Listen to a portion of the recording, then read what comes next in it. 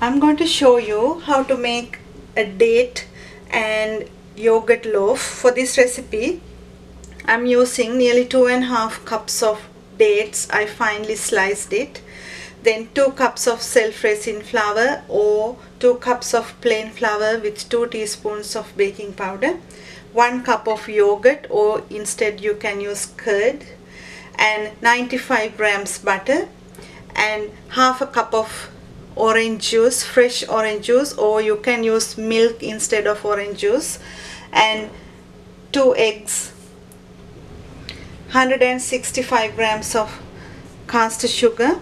What I'm going to do is first going to beat the butter and the sugar. I added the butter and sugar into a mixing bowl and going to beat this until nice creamy. When the butter and the sugar is nice and creamy, add the 2 eggs and beat that really well. Once it is nice and creamy, add the flour and the yogurt and mix that well again. While mixing, I am going to add the dates little by little into the mix. After adding the eggs, add the orange juice little by little until it becomes a nice cakey dough.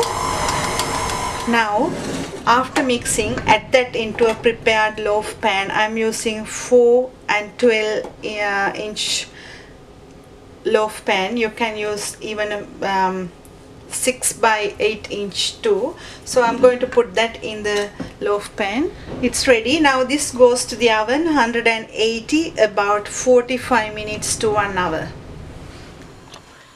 I finished baking the cake and I left that in the same tray to cool down. And if I put it down, this is how it looks like. So don't take this side up, always put it upside down and slice it according to the size that you like.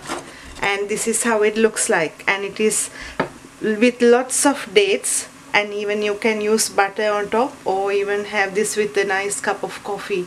And I hope you will enjoy this. Thank you for watching.